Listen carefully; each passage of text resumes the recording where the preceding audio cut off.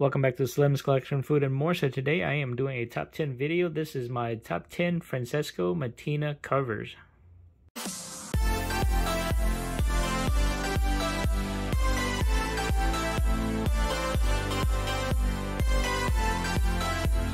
Welcome back, everybody. So this is my top 10 Francesco Mattina covers. Hope you guys like it. I'm going to show what is in the middle here. But yeah, he's done a lot of great stuff for DC, some Marvel stuff, and some Image stuff like Spawn. But yeah, great stuff of his style.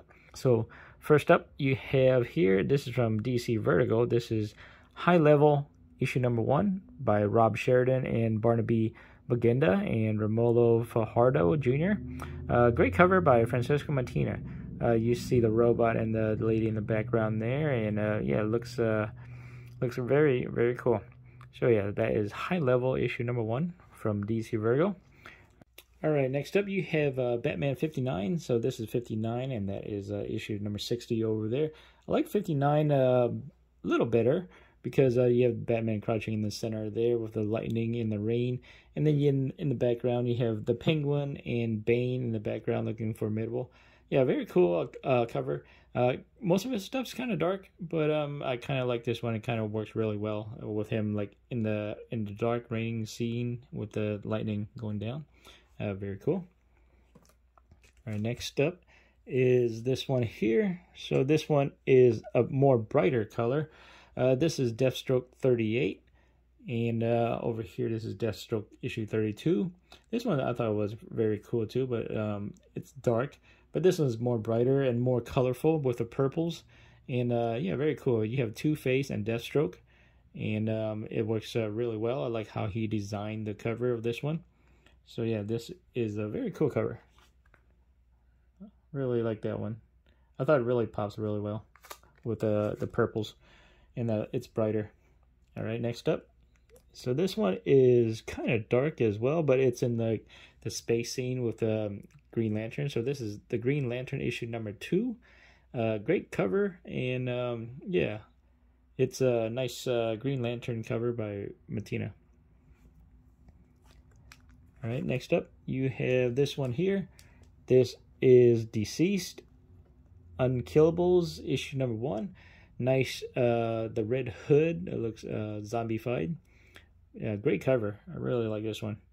Like how he did the helmet all broken up, and you can see the Red Hood like a zombie, almost with his eyes there. Yeah, very cool. I like this cover.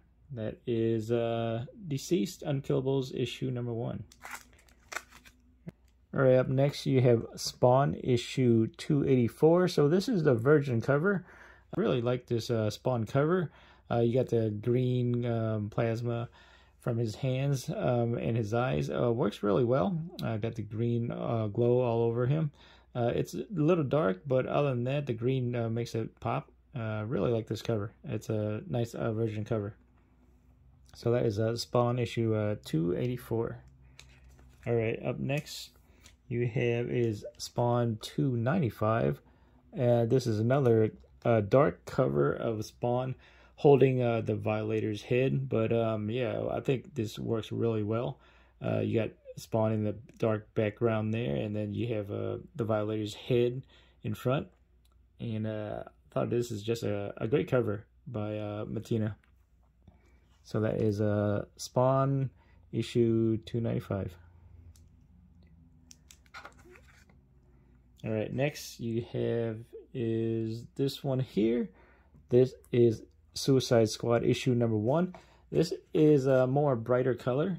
You got King Shark, you got looks like Deadshot, and you got Harley Quinn there, and it works really well. I thought how he designed this one. All right, next up.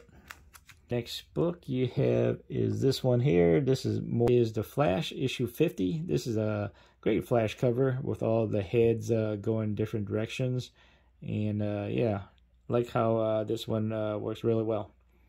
Very cool cover, and it's not as dark, and yeah, very bright and red and yellow. Very nice. All right, next and last one here is Gunslinger Spawn. This is issue number 4. love this cover. Dark again, but the green really pops out from the cover. So yeah, it's a nice Gunslinger Spawn cover. So those are my top 10 Francesco Mattina covers. Hope you guys like it. If you haven't yet, please like, share, and subscribe. I'll talk to you in the next video. Take it easy. Bye-bye.